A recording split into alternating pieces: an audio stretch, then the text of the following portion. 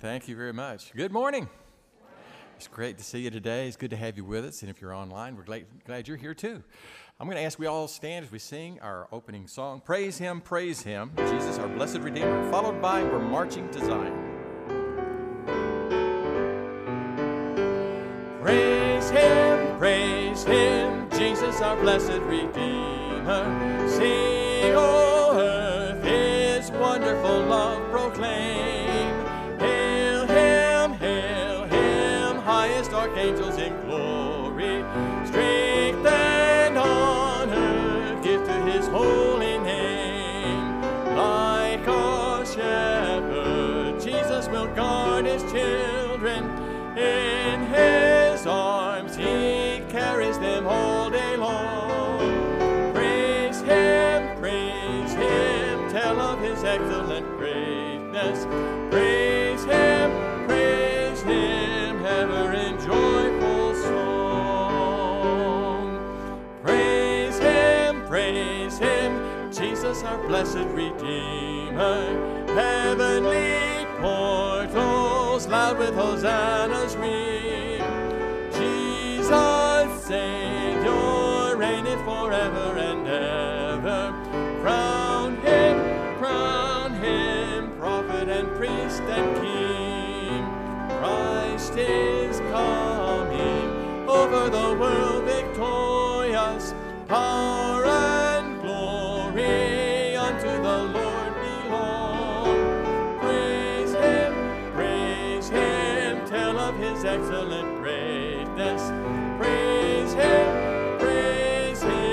ever in joyful song.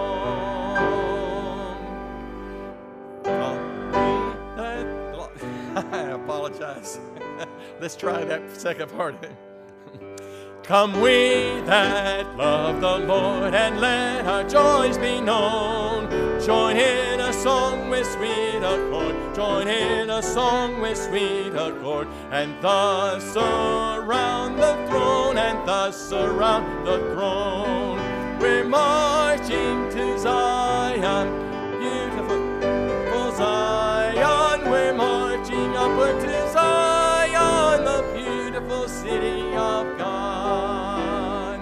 Then let our songs abound and every tear be dry.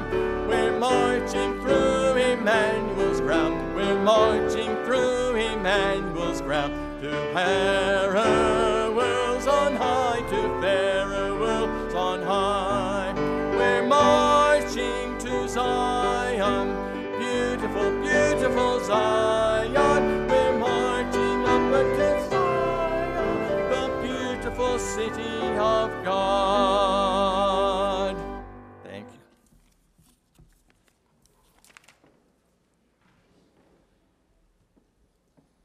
Good morning. Good to see y'all this morning. Great day to be in the house of the Lord. Several announcements as we get started this morning, so if I could have your attention for just a minute. Children's church will begin today, so when we hear Pastor Doug call for all the children to go to children's church, all of you who are children, come on back to children's church.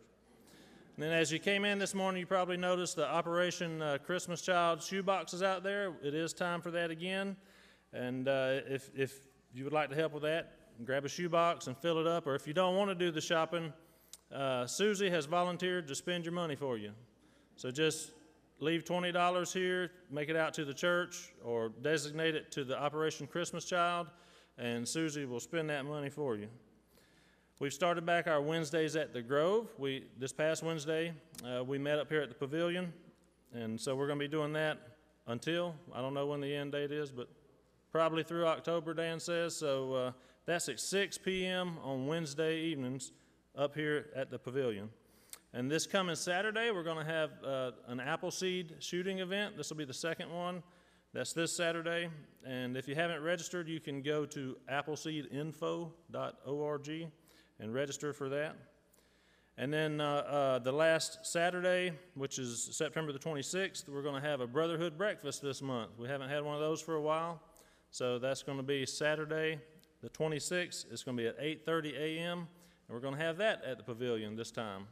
So men, be mindful of that. And ladies, We're not leaving you out. On the 30th, which is the last Wednesday, there's going to be a ladies' luncheon at 11:30 at the new El Rey's restaurant next to Wendy's. So don't go to the old one. Go to the new one. It's next to Wendy's, and it's going to be the 30th at 11:30. And this evening, if you're a new leader in one of the committees, the administration or the ministry committee, there's training from 4:30 to 5, and then following that is an administration committee meeting at 5 o'clock. It's good to be with y'all this morning.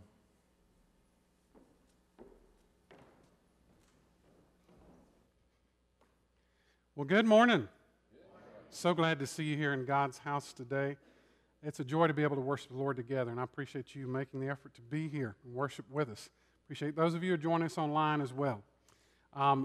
If you're here for the very first time, we welcome you. On the back of the pew in front of you, there should be a card there. Take it out, fill it out, and on your way out later, drop it in the offering plate so that we'll have a record of your time with us today, but we are glad to have you to be a part of this. One thing that I did want to point out for those of you who are interested in our church or maybe have recently joined, this is kind of a new members or interested in Pleasant Grove Baptist, we call it Discovery Class. It'll be October the 4th, which is the first Sunday in October. It'll be 3 o'clock that afternoon. So there's a sign-up sheet out here. If you'd like to be a part of that, please be sure to sign up and let us know that you'll be able to participate in that. But we are very glad you're here, and we just want to ask God to prepare our hearts to be in His presence today. So let's go to the Lord in prayer. Father, what a blessing it is to be in your house today. God, we just come before you now realizing our total dependence upon you. God, we just ask you to work in our hearts right now. Reveal anything in our hearts, any hardness, any unconfessed sin, Lord, that we need to lay at your feet so that we can be in your presence today. We don't want to do anything to hinder your movement among us. Lord, I pray for those who may be in here today or watching online that don't yet know you. I pray you'd stir their hearts. Something that's sang or something that is said, God would move in them and your Holy Spirit would draw them to you. Whatever you need to do in our hearts, whatever you need to do in this place, God, we surrender ourselves to you now. So have your way in us. It's in your powerful and precious name we pray these things. Amen.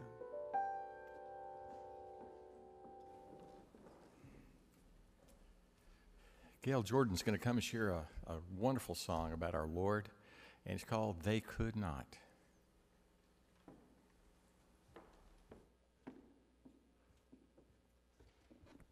Good morning.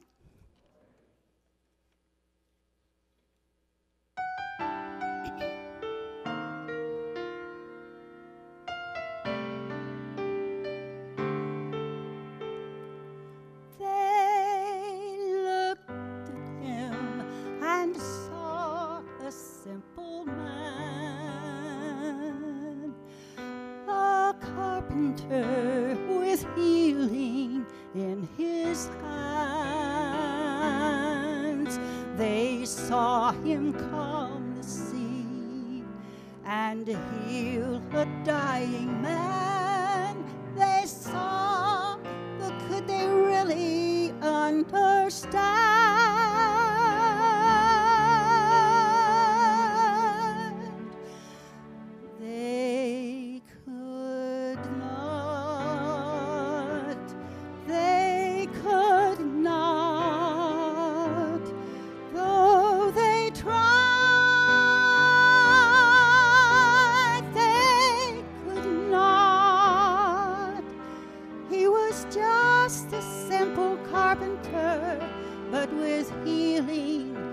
His hands, but could they really understand? They could not.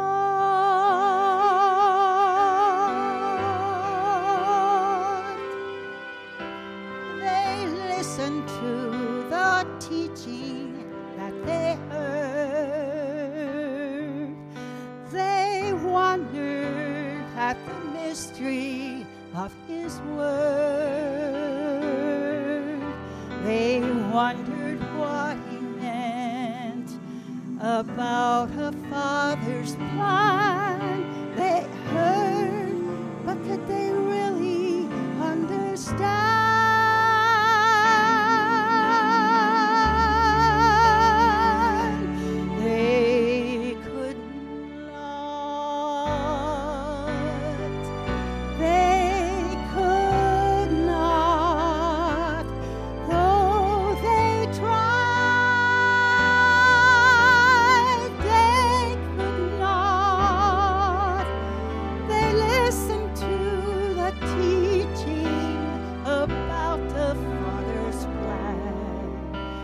they really understand? They could not.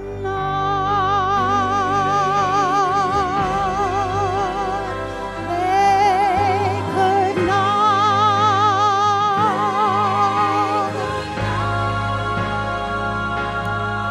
So finally, upon her rugged cross,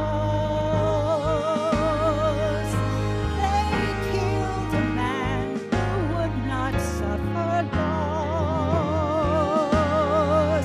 And when at last they took what willingly he gave, he died. Could they keep him in the grave?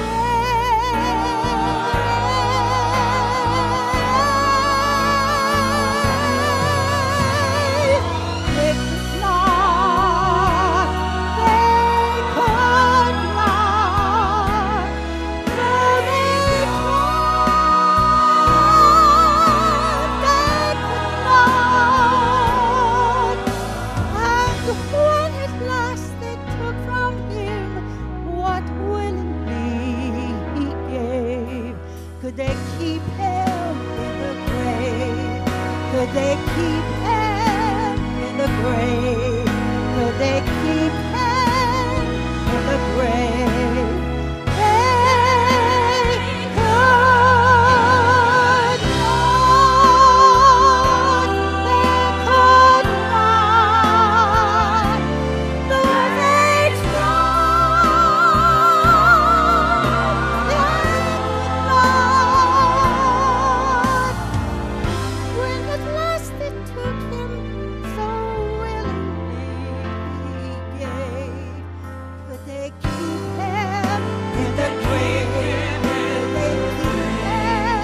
Could they keep him? Could they keep him in the grave?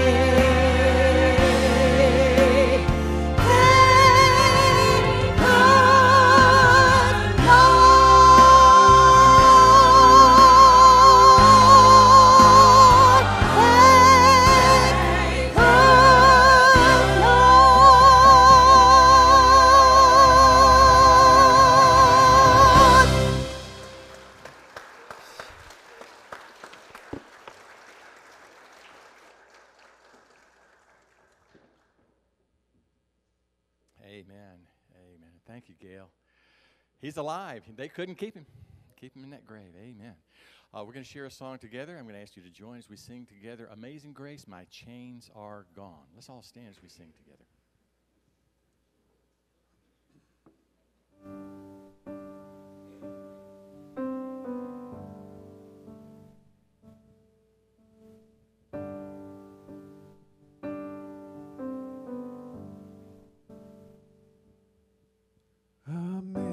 Amazing grace, how sweet the sound that saved a wretch like me. I once was lost, but now I'm found. Was blind, but now I see. Grace that taught my heart to fear, and grace my fears relieve. How precious did that grace appear, the hour I first believed. My chains are gone, I've been set free. My God, my Savior has ransomed me, and my God, His mercy reigns, unending love, amazing grace.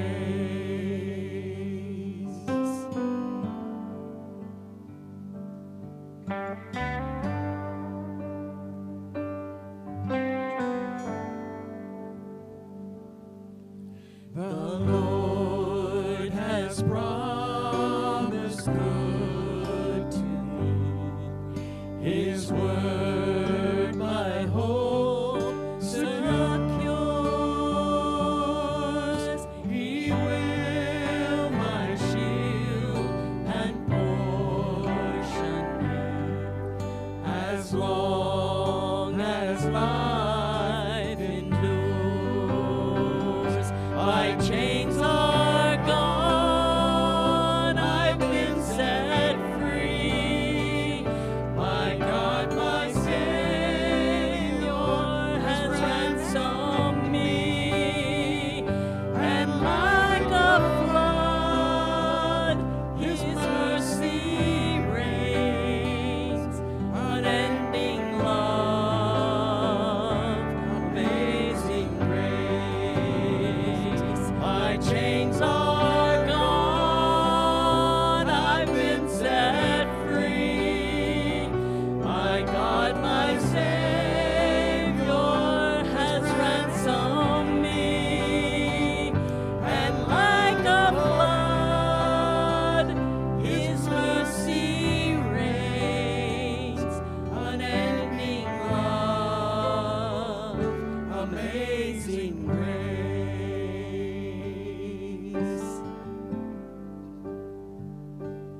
The earth shall soon dissolve like snow. The sun forbear to shine, but God who called me here below will be forever mine, will be forever mine. You are forever mine. Amen. Thank you. You may be seated.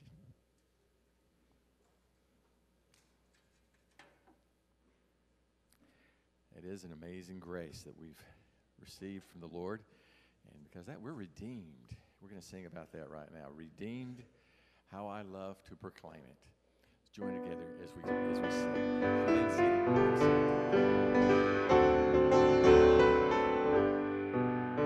Redeemed, how I love to proclaim it.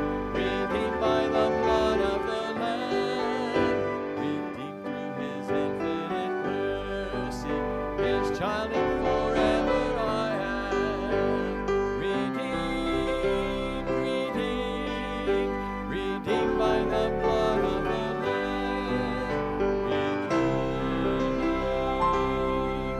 Redeemed, redeemed. His child and forever I am. Redeemed and so happy in Jesus. No language my rapture can tell. I know that the light of His presence with me doth continually dwell. Redeemed, redeemed, redeemed by the blood of the Lamb. Redeemed, redeemed, His child and forever I am. I know I shall see in His beauty the King in whose law I delight, who lovingly guardeth my footsteps and giveth me songs in the night. Redeemed, redeemed, redeemed by the blood of the Lamb. Redeemed,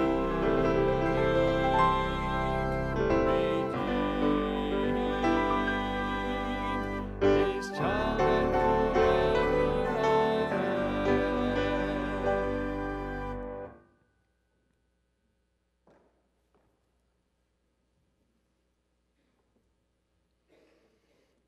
The children can go to children's church right now. That's not you, Ralph. Pre-K through third grade. pre-K through third grade. This is our first Sunday back doing it, so we're a little out of practice. It's been about 6 months. If you have your Bibles, go ahead and turn to Revelation chapter 1. We're going to look at verses 9 through 20 this morning. Revelation chapter 1, verses 9 through 20. Do you ever feel a little bit overwhelmed by all that's going on around you? I mean, we live in a time right now when it's easy to feel overwhelmed with all the hatred being spewed about and the media that likes to replay it over and over and over and add fuel to the fire. It's no wonder things feel a bit out of control in our culture. The left says they're right, the right says they're right, and the reality is you can't have a different opinion than anybody else. I'm allowed to believe what I believe as long as it's okay with you. At least that's the culture in which we live. You no longer agree to disagree on something. Apparently, if I disagree with you, then your job is to cancel me out because my opinion doesn't matter, because obviously it's an awful opinion, because your opinion is the one that really matters. What a crazy culture we live in. Do you ever have days when you feel like everything's coming at you?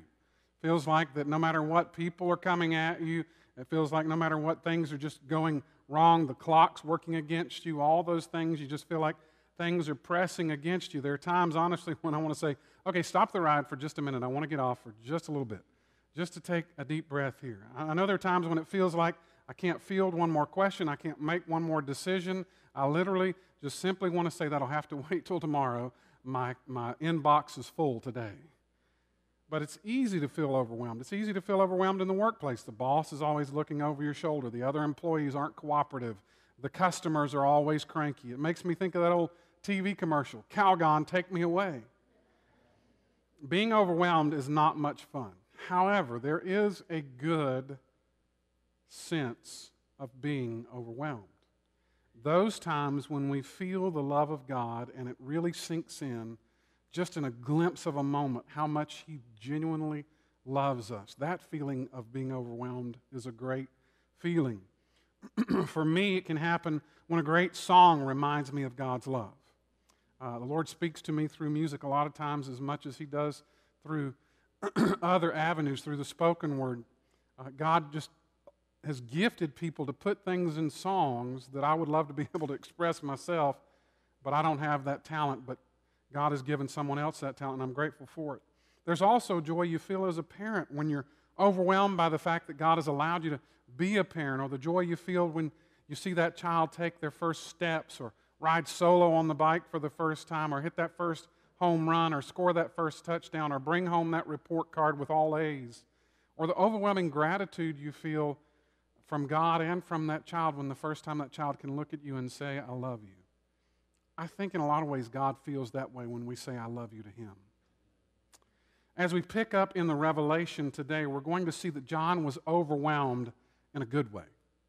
The privilege he was being afforded by God. You know, he had gotten to walk alongside Jesus and see so many things take place, but now God is giving him the privilege of seeing what is yet to come. Hasn't yet happened, but is yet to come. And I believe we're living in a time when it's so very close. But I want us to take a look at what we can learn from our text today and John's sense of overwhelmedness in the midst of this. So Revelation chapter 1, beginning in verse 9, and I'll ask you to stand in honor of the reading of God's Word. Revelation chapter 1, beginning in verse 9. I, John, your brother and partner in the affliction, kingdom, and endurance that are in Jesus, was on the island of Patmos because of the Word of God and the testimony of Jesus. I was in the Spirit on the Lord's day, and I heard a loud voice behind me like a trumpet, saying, write on a scroll what you see and send it to the 7 churches, Ephesus, Smyrna, Pergamum, Thyatira, Sardis, Philadelphia, and Laodicea. Then I turned to see whose voice it was that spoke to me. When I turned, I saw 7 golden lampstands, and among the lampstands was one like the Son of Man, dressed in a robe and with a golden sash wrapped around his chest. The hair of his head was white as wool, white as snow, and his eyes like a fiery flame. His feet were like fine bronze as it is fired in a furnace, and his voice like the sound of cascading waters. He had 7 stars in his right hand, and a sharp double-edged sword came from his mouth, and his face was shining like the sun at full strength. When I saw him, I fell at his feet like a dead man. He laid his right hand on me and said, "Don't be afraid. I'm the first and the last and the living one. I was dead, but look, I am alive forever and ever, and I hold the keys to death, keys of death and Hades. Therefore, write what you have seen, what is and what will take place after this. The mystery of the 7 stars you saw in my right hand and of the 7 golden lampstands is this. The 7 stars are the angels of the 7 churches, and the 7 lampstands are the 7 churches." May the Lord add richly to the reading of His word. Let's go to Him in prayer. Father, we thank you for your love. We thank you that your word is not a truth, but is the truth. God, open our hearts and minds to hear from you today.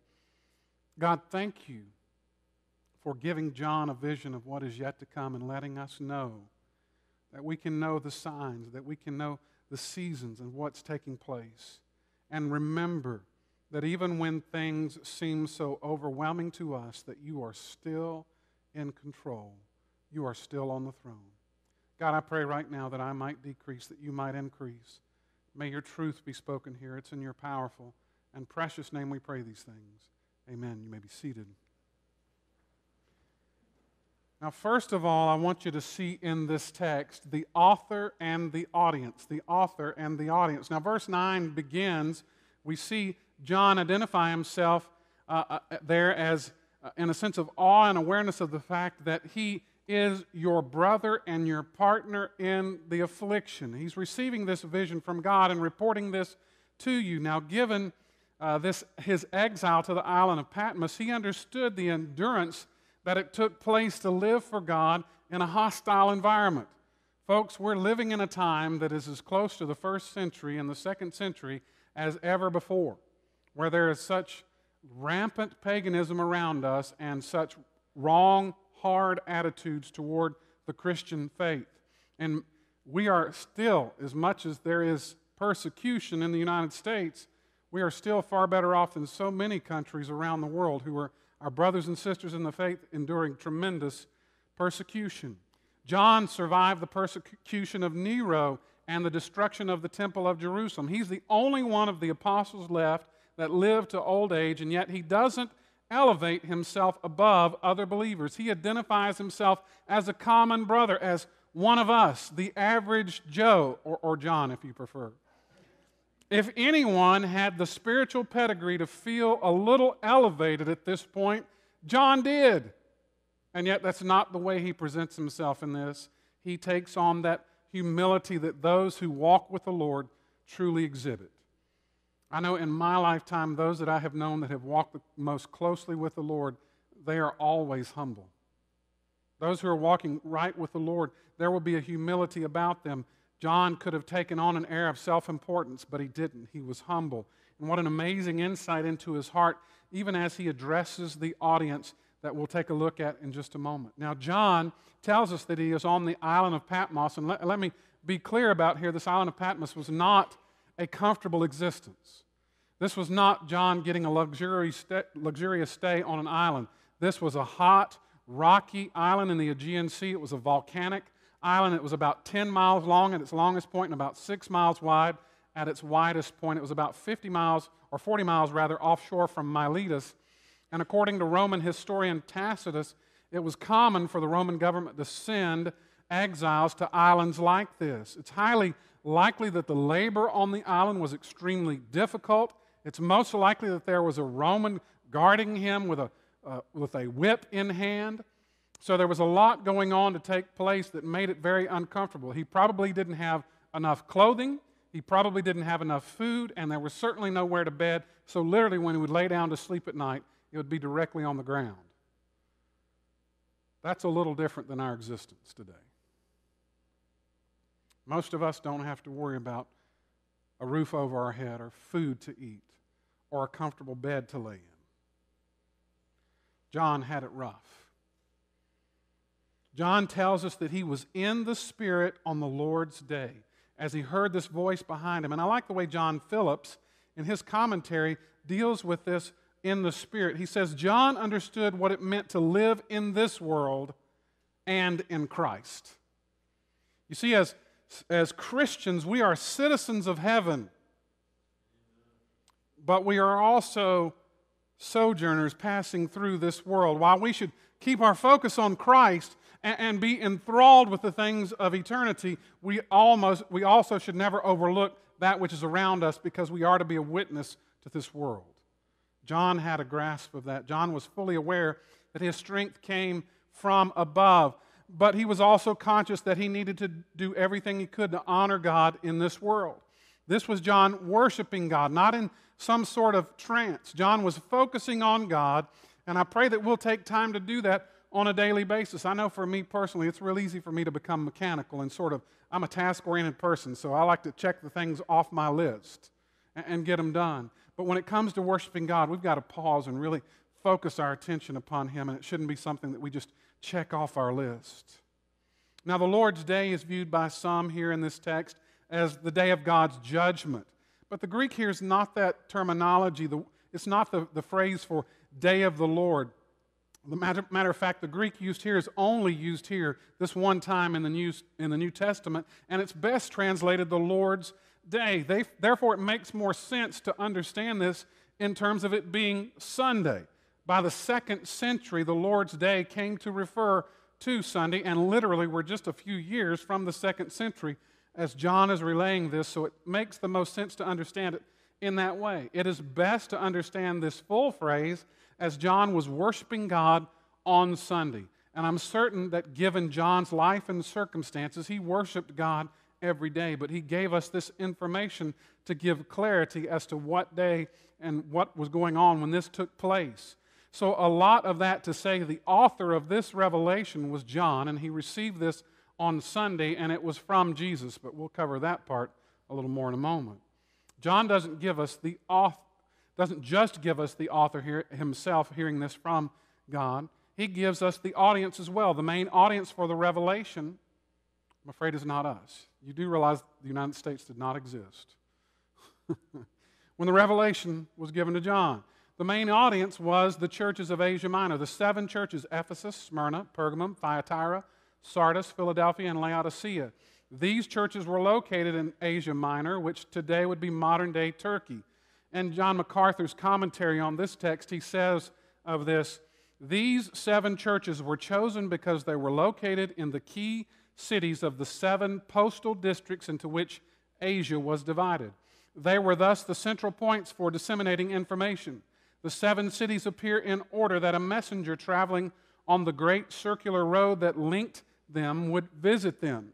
After landing in Miletus, the messenger or messengers bearing the book of Revelation would have traveled north to Ephesus, then in a clockwise circle to Smyrna, Pergamum, Thyatira, Sardis, Philadelphia, and Laodicea.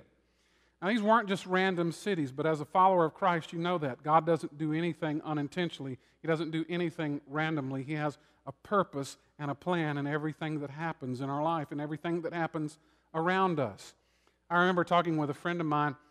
We both grew up in Augusta. We didn't meet until we were in college. He went to a different high school than I did growing up, but both of us grew up in families that liked to play golf, and both of us had the privilege growing up of getting to go to the Masters. And one day we were talking about some of the things we had seen there, some of the celebrities and some of the crazy shots and some of that kind of stuff. And he was telling me about one day he was sitting on the old practice tee at the Augusta National, and as he was sitting on the practice tee, there was a player hitting by the name of T.C. Chen. Now, T.C. Chen is a former professional golfer who's from Taiwan, and these guys were watching him hit, and as they were watching him hit, they were in awe of what he was doing. And as my friend watched, he was like, why are they getting so giddy over this? What's going on here? I don't understand. So he couldn't stand any longer. He finally said, what do y'all see? And they said, watch. Now, he was hitting to a green about 150 yards away, but literally every shot, it was front, back, right, left. Front, back, right, left. He was intentionally hitting every shot to a particular spot on the green. If you're just sitting there not paying attention, you think he's spraying the ball all around, but he's actually hitting front of the green, back of the green, right side of the green, left side of the green, front of the green, back of the green, right side, left, intentionally. It looked like it had no purpose, but it had definite purpose. You may think things are happening randomly in your life sometimes, but God is not a random God. He doesn't waste your time like the salesman who likes to call you during supper. God is intentional. God has a purpose, and He's speaking to these 7 churches, and we're going to examine each one of those churches and see God's purpose in speaking to those churches. They have an application to us today for sure, but God had a purpose in who He was sending this message to. So we see the author and we see the audience, but next I want you to notice the voice and the vision. Now in verse 10 we learn that the voice speaking to John sounded like a trumpet. Now for those of you who have never heard Doug play a trumpet, Doug plays the trumpet very well. But for those of you who have heard, you may have noticed we don't generally have to mic the trumpet. I mean, the trumpet has clarity, it projects. You don't need to mic a trumpet most of the time. You got to be in a pretty big room to mic a trumpet. That was John's point. This voice was loud, it was clear, it was authoritative. He heard the voice of Jesus. It commanded attention. John, look at what John says about this. When I turned, I saw 7 golden lampstands, and among the lampstands was one like the Son of Man, dressed in a robe and with a golden sash wrapped around his chest. Now he immediately noticed 7 golden lampstands, and in verse 20 he tells him that, and us about the fact what these lampstands are for. These 7 lampstands represent the 7 churches that we just mentioned. Now, notice that they're golden. Why in the world would they be golden? Well, we know gold is a precious metal. It was the most precious metal for them in that day. That tells us that God values the church.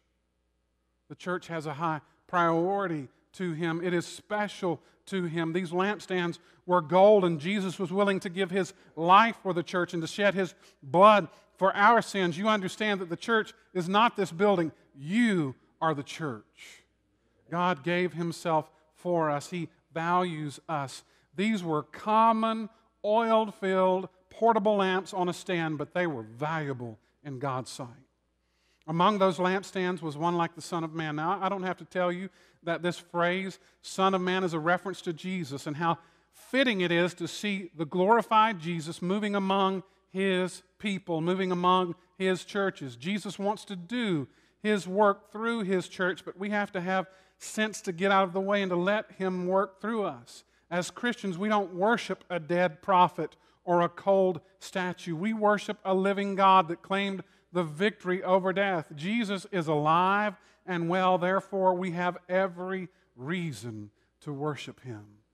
The robe that's referred to here is the robe of the high priest. And of course, our high priest has on the high priestly garment.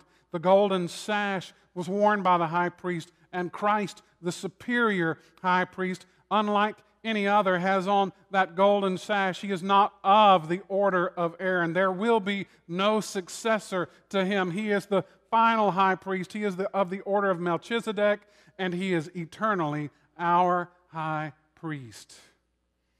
Whenever there is a change in leadership in an organization or a nation, there can be uncertainty. There will likely be some practices that are changed, some goals that are different. We are serving, however, an unchanging God, and we have an unchanging high priest. He is not temperamental. What pleases Him today will please Him 10,000 years from now. That is something to take joy in, to know that He is not a fickle or temperamental God. He is a loving and gracious God that loves His bride, the church. Now I want you to look at verses 14 and 15 again. The hair of His head was white as wool, white as snow, and His eyes like a fiery flame. His feet were like fine bronze as it is fired in a furnace, and His voice like the sound of cascading waters. Now I'll have to admit I like the white hair part. Pretty sure it's godly. No. I have to confess, however, that the Greek is not really speaking to the color of the hair. The idea that's really being represented here in the Greek has more to do with bright, blazing, or brilliant. The Ancient of Days in Daniel 7:9 is very similar in language to what's being used here. This affirms Christ's deity, and it symbolizes His eternal, glorious, holy truthfulness. Jesus is the truth. You know John 14:6. I don't have to repeat it for you. Jesus is the truth. His truth is eternal. It is immortal. It is unchanging. What God says is true will always be true. This world can do whatever it wants to, but God's truth is still the truth, even if we put our hands over our ears and act like a 3-year-old and just start screaming, no, no, no, no, no. It's not going to change it. God's truth is still the truth. What God calls sin today is sin for eternity, but Jesus Christ paid the price for it so that we could be forgiven. In those verses, we see the phrase, his eyes like a fiery flame. This clues us into the fact that he is infallible. He has an infallible, penetrating gaze. He sees into the very heart of man. You know, the writer of Hebrews even speaks to that, talk about the Word of God is living and active and sharper than any two-edged sword. It's able to penetrate in a way. God sees into our lives, even into the marrow of our bones. God sees into the core of who we are. Now, I got to be honest, that immediately causes two thoughts, and both of them begin the same way. Woe is me. Woe is me, first of all, because God knows everything about me. He knows how wicked and sinful I am. He knows my every awful thought. Woe is me. But woe is me that the same God who knows that about me loved me enough to die on a cross for me and loves me in spite of knowing those things about me. That causes my cup to overflow. That causes me to say, thank you, Jesus, for your amazing grace. I don't deserve that kind of love. I don't deserve for him to love me in spite of what he knows about me, and yet he does. Now, one thing I want to add to this, because his gaze is perfect, because his gaze can see to the very heart and core, for those you look around at and think, boy, I can't stand the fact they're getting away with that. Well, first of all, you need to repent for your attitude. But secondly, let me assure you, they are not getting away with that. God knows the heart. He sees. And the Word of God promises us very clearly that every knee will bow and every tongue will confess that Jesus Christ is Lord. You know, as many times as I've looked at that, Doug, it struck me about 2 weeks ago. When it says every knee will bow and every tongue will confess, I think about that. I've always thought about that individually. But there's going to be a day when everybody is doing it in chorus, in unison. Every knee will bow and every tongue will confess. Whether they place their trust in him or not, they will still call him Lord. But next I want you to see his feet were like fine bronze as it is fired in a furnace. Now this is a reference to his authority, to his judgment. The king's throne in that day was always elevated so that whenever you came into the king's presence, you would literally be looking at the king's feet. You would be beneath the king, below the king. Christ is the head of the church, and he will judge the church for whether or not she has been faithful to his call or not. He is on the throne, and unlike earthly kings, his judgments are perfect. And as we'll see in his examination of these 7 churches, he knows the truth about his bride, and he points out what needs to be fixed, what needs to be corrected. He points out where we're not honoring him and calls us to repentance. We need to be the body of Christ that he would have us to be and honor him in what we do.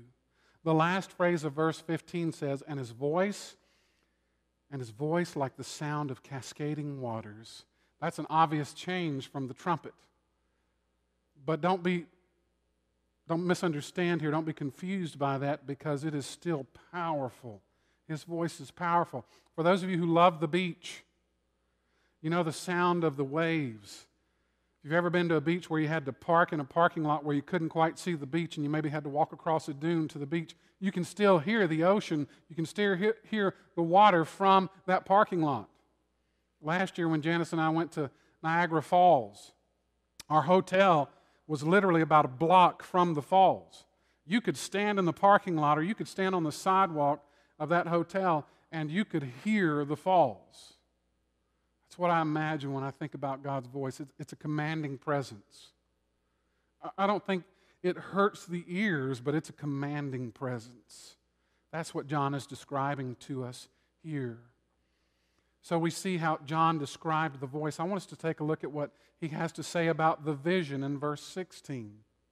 He had 7 stars in his right hand. A sharp double-edged sword came from his mouth, and his face was shining like the sun at full strength. Now, that's quite a vision. That's kind of hard to wrap our minds around because that's not like something we're accustomed to seeing. But we learn from verse 20 that those 7 stars are the angels of the 7 churches. And much discussion has been had about what the meaning of angels is here. And the most logical understanding of this rests in messenger, because that word angelos can mean messenger. And Christ had the messengers or the pastors of these 7 churches in his right hand. Angels in the sense of those in heaven, those angels that work for God, they're not in leadership of the churches, so it just follows context here that this would be referring to the pastors. God has called pastors to be his under-shepherds for the church. I have a responsibility before God and before you, but my greatest responsibility is to him, not to you. I would rather be obedient to him than to make you happy. That's what he's called me to. The sharp double-edged sword reminds us that Christ will defend his church. His word will expose the lies of the enemy against the church. It's a shame today that we have so many news outlets, but we can't trust them to simply give us the facts. When you can literally pull up hard data, hard, clear data, and it contradicts what the news is putting out, then you know you're not getting the facts. Unfortunately, there are those who listen to those outlets and just assume that everything they're being told is the truth. Christ knows our hearts. He knows those who have lied about his people. He knows those who have lied about his church. And he doesn't mince words. He's not confused about the truth at all. He will deal with those that have lied against his church. Finally, even in his face, his glory and holiness shine like the sun at full strength. You know, I don't care how good your sunglasses are, you can't look directly at the sun. Maybe one of those welder's helmets, maybe you can do it through that, but just sunglasses, you can't endure that. You can't take that. It is just too bright for our eyes to be able to endure, but the glory of Jesus outshines the sun. And yet we'll be able to look on it one day. My eyes are not fit for that yet, but one day in his presence they will be. His light is perfect light. It exposes darkness. So we've seen the author and the audience. We've seen the voice and the vision. But thirdly, I want you to look at the response and the reassurance. The response and the reassurance. Look at verses 17 and 18 again. When I saw him, I fell at his feet like a dead man. He laid his right hand on me and said, "Don't be afraid. I'm the first and the last and the living one. I was dead, but look, I am alive forever and ever, and I hold the keys of death and Hades." It is overwhelming to think of what that moment will be like when we see Jesus for the first time. Even though our vision might be different from what John is describing here, I have a feeling our response will be much the same. We're going to fall like dead men before him. The overwhelming sense of his glory and majesty suddenly thrust upon us will likely be too much to take in easily. I believe we'll fall at his feet and take in his glory and greatness and have a rush of gratitude for all that he has done for us. However, you've got to notice the response. Jesus put his hand on John and quickly told him, "Don't be afraid." The same God who can speak the worlds into existence, the same God who can speak to the winds and the waves and calm them, that same God puts his hand on John's shoulder and says, "Don't be afraid." I just got a strong feeling here. Fear left John in that moment. The presence of God is overwhelming, but the peace of God brings calm no matter what. Jesus wants us to know Him in His fullness. He wants us to know Him as we have been known. And one day we will know Him as we have been known. But He doesn't want us to be afraid in His presence. After all, we're going to spend eternity with Him. In comforting John, he identifies himself as the I Am. This is the Greek ego eimi, and it has the covenant. It is the covenant name of God. And these are the same words, ironically, that he uses in Matthew 14:27 when Jesus comes to the disciples on the water and he says, "It is I." It's the same words in the Greek. Then Jesus reminds us that He is the first and the last. We've already discussed the fact that He was the active part of the Godhead in creation. And He existed before time as we know it, and He will exist after time as we know it ends. He is eternal and He is unchanging. Verse 18 simply reminds us that He was the one that had been crucified and died physically for our sins, but He is alive. And He has claimed the victory over death and Hades. He literally holds the keys, and those who cry out to Him for salvation find it in Him and only in Him. The Word of God says, "There is no other name under heaven by which we must be saved." Jesus Christ. You want to enter the kingdom of heaven, there's only one door, there's only one way. It's through Jesus Christ. If you're here today and you've never placed your faith in Christ, if you're watching online, if you've never placed your faith in Christ, Jesus is the only way to find forgiveness and eternal life. The good news is He's the only way you need. And He's done everything necessary for you to be able to be forgiven. Would you just ask His forgiveness right now? Would you just say, "God, I'm a sinner." And listen, it's not about the prayer you pray, it's about your heart and attitude in it. "God, I'm a sinner. I need You to forgive me. Would You forgive me of my sins? And I invite You into my life." It doesn't have to be that exact prayer. It just has to be that you admit that you're a sinner and you need God's forgiveness, that He and He alone can forgive you, and He will.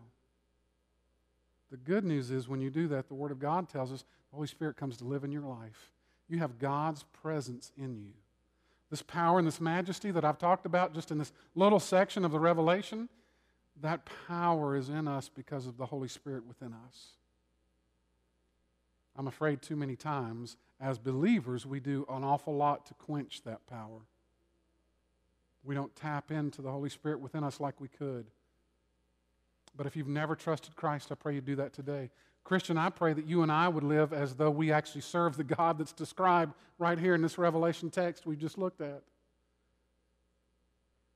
Voice like a trumpet, voice like cascading waves, a tongue like a double-edged sword, eyes that are able to see to the very heart of who we are. May we live in such a way that we always remember He is all-powerful and He can provide anything and everything we need to accomplish His work.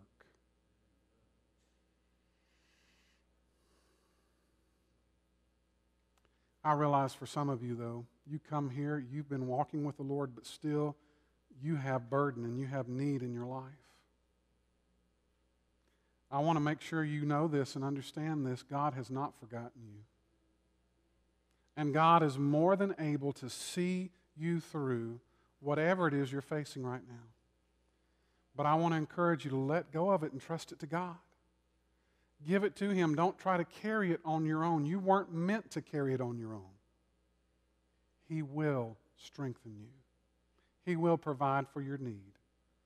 Maybe the step you need to take today is just to come and find a place at this altar. Man, praise the Lord, our altar is plenty big enough to social distance. But I have a feeling in the presence of God, we don't need to worry about that. We just need to be obedient. Whatever you need to do to honor God during this invitation time, let Him have His way. Let's pray.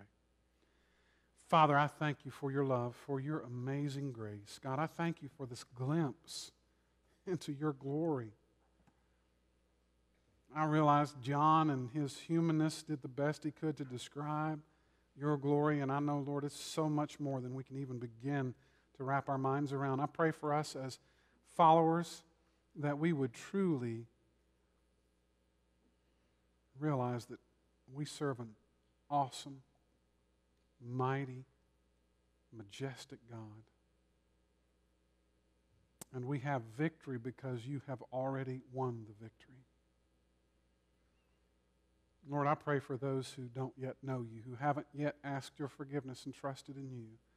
Pray right now they'd have the courage to do that, just to admit to themselves that they're sinners in need of a Savior. God, have your way in our hearts. Whatever burdens or concerns, God, I pray we'd lay those at your feet right now and allow you to do the work you already want to do in our lives. It's in your precious and powerful name we pray these things. Amen. We're going to stand as we sing our hymn of invitation. Whatever God's leading you to do right now, let him have his way.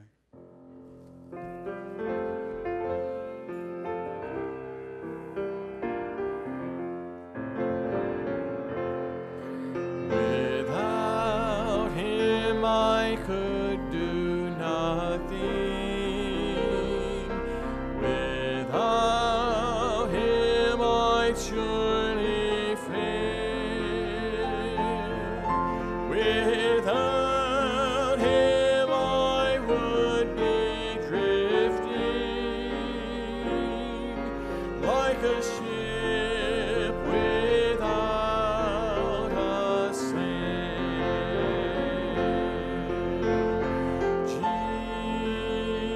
Jesus, oh Jesus, do you know him today? Do not turn him away. Oh Jesus, oh Jesus, without him how lost I would be.